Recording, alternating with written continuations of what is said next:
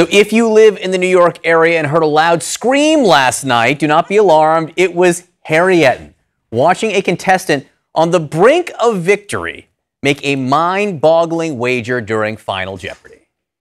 The category is pairs in astronomy. Here's the clue.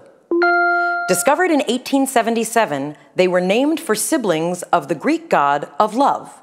Ben Keilar, what did you write down? What are Phobos and Deimos?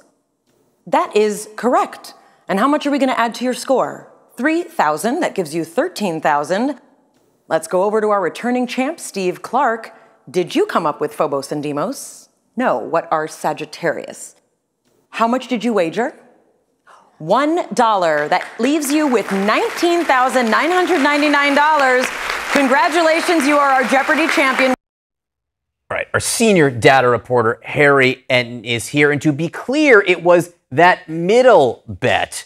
And it was that not making a wager, which was the only way that person could have won. Explain. Yeah, look, when you have exactly half as much as the person in first place and say you're in second place, you know that person in first place is either going to bet $0 to guarantee a tie and then a tiebreaker, or $1 to try and go for the win. Therefore, if you're at $10,000, you must bet everything. You must bet $10,000 to get to $20,000 to have any chance of winning.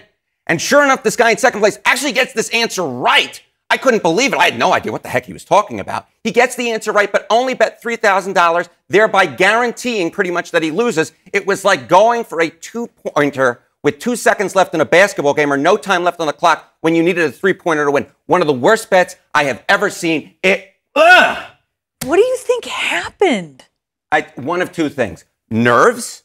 Maybe he just got nervous and didn't know how to do the math. Or maybe he was trying to guarantee second place. But if you're on Jeopardy, you go for the win. Well, no, there's no second place. Well, you get $2,000 if you get second place versus $1,000. But that makes no sense. I just think he screwed up the math. Are you mad at him or are you mad with him? I'm mad with him. How are you feeling? I'm mad with him. Look, there's a lot of pressure that goes on when you're on that show. I'm not mad at him. But it just is sad when you had the chance. He had the chance to be a Jeopardy champion, which is something you can say for your lifetime. And the truth is he screwed it up. Took a two-pointer when he was down by 3 at the end of the game. That's exactly right. That didn't happen here. Let's just make that clear. Harry Enten, thank you. It's clip play very much. Oh, look at that guy. New day continues. He didn't bet 3,000. What a cute guy.